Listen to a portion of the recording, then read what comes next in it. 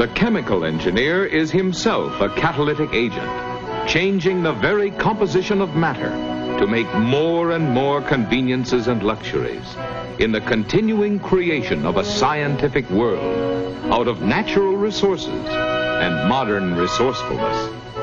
And there seems to be no limit to the number of wonders still to be discovered in creative chemistry.